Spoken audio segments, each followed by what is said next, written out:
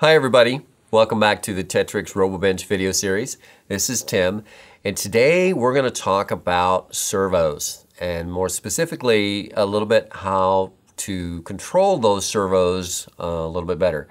The other day I was doing a workshop and a question came up in the workshop on exactly the finer points of how the servos were controlled and how to fine-tune that. So we're going to try and do my best to kind of explain a little bit about servos, how they're controlled, and how that understanding can help you in making a functioning robot that works a little better like we expect it to. So we need to start with the fact that there's two different types of servos that we have that are generally used in our TETRIX robotics prime system, and then also just in general in robotics. There's basically a standard servo, just like this one, and this is in a prime mount.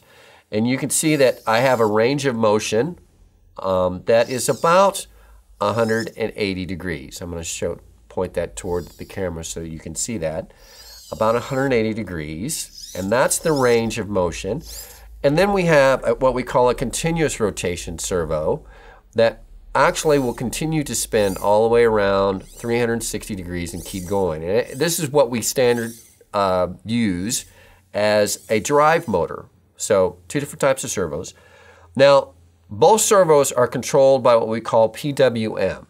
And PWM simply stands for pulse width modulation. And believe me, you don't have to understand all the details of it. For us, we can think of that simply as a value. And that value that we put in for the pulse width modulation, modulating the width of that pulse, is what tells a servo either to go to a specific position in the instance of a standard servo, like this one, where I have a range of motion, or in the instance of this continuous rotation servo, it tells you direction and speed. So again, think of that as a value. And that value usually has a range, and depending on the software application that you use, that value range can change. So it's kind of hard to talk specifics about that, but think of it, I'll just say 0 to 180 as a sample range. For a standard servo, when we initialize the servo, it tries to go to a mid position. So if you think of that range from 0 to 180, it tries to go to 90, okay? And that's the middle position. 0 being all the way over on this side, 180 all the way on that side. Now, for a continuous rotation servo, it's a little bit different. You still have the same range, the value range, 0 to 180, but that middle point, that 90, instead of, because we're going again, direction and speed, 90 becomes the point where it stops. So when I initialize a continuous rotation servo, then I tell it to go to 90, that's a dead stop. 180 would make it go full speed in one direction. 0 would make it go full speed in the opposite direction. So again, we're talking about the same range in commands, but a different effect on the servo.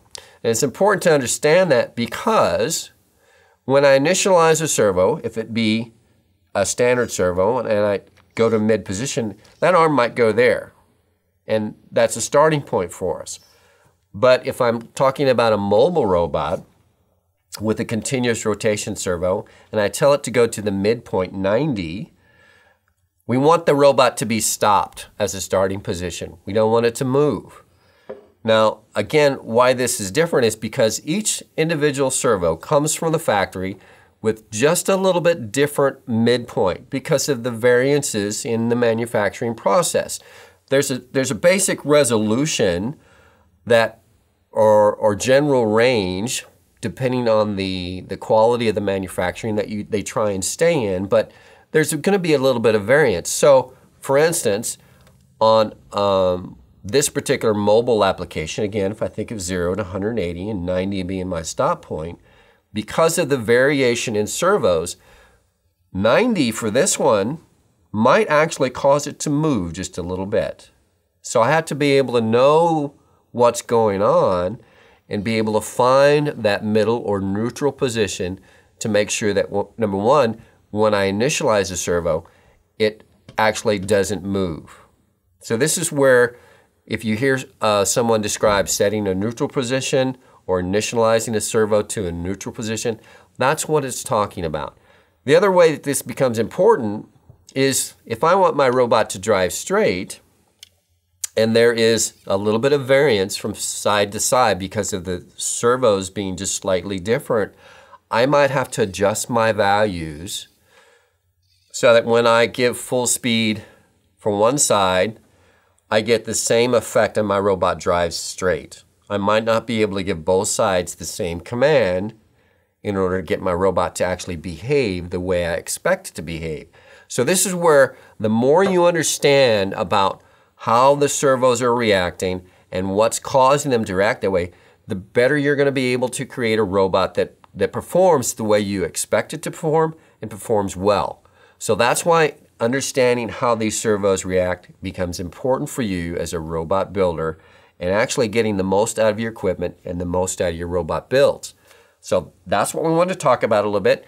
If you have more questions or you need a little bit better understanding of that, please don't be afraid to do a little research on your own on the internet and look up things like PWM, pulse width modulation, and how that interacts with servo controls, both continuous rotation servos and standard servos. So I hope that was helpful information.